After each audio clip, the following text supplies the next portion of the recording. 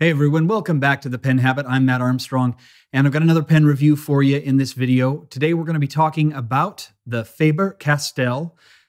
This is the Ambition series, and it's the coconut wood finish. So this is a really interesting pen. I will give this to Faber-Castell. They are into design. Their pens don't look like anybody else's out there, and I feel like they've got a very Danish design aesthetic to them. Very clean, very modern looking, straight lines, chrome, wood. In terms of looks, this is a really, really nice looking pen. Let's talk a little bit about it though. So I'm going to go over here to the other camera and give you a little bit closer view here. So this is the pen. You'll notice it's got the Faber-Castell logo right here on the pen, and chrome and the coconut wood finish. It's a pop top pen. And then you've got a little tiny chrome section here, stainless steel nib, or steel nib. I would assume it's stainless steel. And then the cap here at the end. The cap will post pretty nicely on the end there. And it's got a very nice seamless finish. So very snazzy looking pen. I like the looks of this pen quite a bit. Let's talk the stats though. So capped, the pen runs 139 millimeters. So it's a decently long pen when it's capped. And then uncapped, we're looking at 123. And then here's where the fun happens. Because when you post the pen, there's only the small chrome section at the end. It's a pretty long pen when unposted. And we're looking here at 158 millimeters.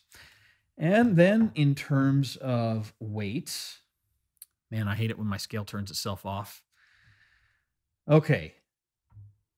We are looking there at 34 grams. Not too shabby. I tend to like a heavier pen, so that works out pretty well for me. In terms of the fit in the hand, this is, it fits. It fits well. It's not too short for me. This is a pen that I absolutely would not even bother trying to post when I write, because this heavy cap and the length of the pen just really makes it want to fall backwards, and I can't stand that when I write. It causes me to grip the pen too hard, and the harder you grip, the sloppier your handwriting is. So in general, you want to avoid pens that pull themselves back as much as possible. Other interesting thing about this pen is you'll notice the nib does not have a breather hole. There's no breather hole in the nib. I have another Faber-Castell that I'll be showing you in the future as well. That one doesn't have a breather hole either. So that's something that they're doing on their nibs. Now, this is a converter cartridge pen, or cartridge converter pen, as you say, and thank goodness it does use standard international sizes. So if you saw my last video about the Pilot Metropolitan and my harangue about proprietary cartridges and converters, Faber-Castell did the right thing and decided to use standard international. So I've got just a standard Schmidt converter on here. It didn't come with one, I don't believe. And so this worked.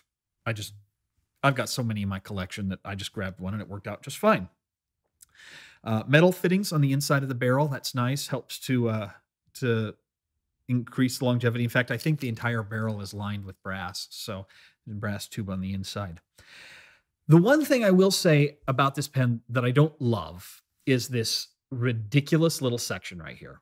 So it's really short and narrow, and there's a pretty significant step up between the edge of the section and the edge of the wood. So the section's not long enough, not big enough to grasp it unless you got skinny little fingers and you grasp it all the way down at the end of the nib. And even then, there's just not enough space for your fingers. I'll see if I can show you here. There's just not enough space for your fingers on that section. And so you'll have to hold it a little bit further up. The thing I find interesting about this, though, is most sections are kind of tapered as you get toward the beginning. This is cylindrical all the way through. Now, it steps down as you get to this little section, but there's no taper. So it just feels a little weird to me. It's not unusable. It's not terribly uncomfortable. It's just a little different than what I'm used to. So if you're a person who's really particular about where your fingers sit on the pen, I would highly recommend trying to find one of these and try it out to see how it fits in the pen. The coconut wood finish, and I don't know if it's actually coconut wood or if it's just, it's hard. I don't think it is actual coconut, but I don't know for sure. So I suppose I could have looked that up before I started, but I didn't. So let's go ahead and do a little bit of writing. This is the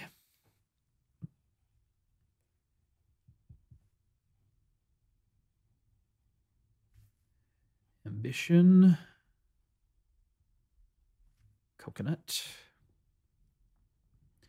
The nib is a steel nib, EEL, or Stell nib, I suppose, in medium. And the ink is Mont Blanc Irish Green. And there is a review of this ink on the penhabit.com website that I just posted a few posts back. Check the ink index or click on the ink link in the menu and you can go back and see the ink review. I like this ink a lot. It's probably my second favorite green behind Diamine Sherwood Green. I forgot to mention. In an earlier video, I asked someone who could finally asked someone what the actual pronunciation of diamine was, and it's diamine, not diamine or diamine, so diamine. Yay, thank you for the information. Now I feel at whole. I feel at peace, whatever. I'm going to stop talking and start writing. Okay, so let's do a little tribute to JFK since just the anniversary of his assassination was just a few days or a few weeks ago.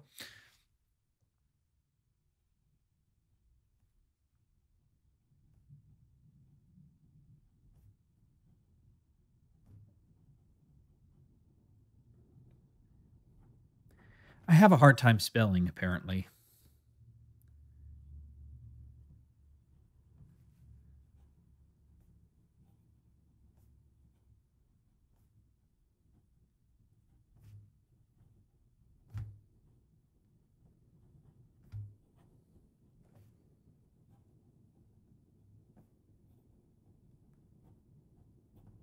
All right. Let me push this up the screen just a little bit here. This is actually a pretty darn smooth writer.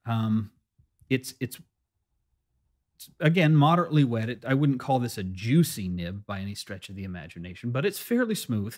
I did have to do a bit of smoothing to it. And again, the nibs weren't, or the nib tines weren't perfectly in alignment, but they weren't bad. I don't think most people would notice, but I'm really particular, and I just like a super slick finish. So a couple passes over with the micro mesh and a bit of nib alignment under a loop, and this pen writes quite nicely for me now. In fact, I'm using it right now to sign my Christmas cards because it's got this nice, lovely green ink in it. In terms of nib, it's a medium nib, and so it's a pretty rigid medium nib. You're not going to see much in the way of line variation here. It's just not. That's not what it's meant for.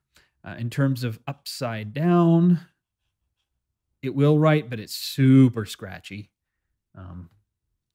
And yeah, I mean, it's a nice pen.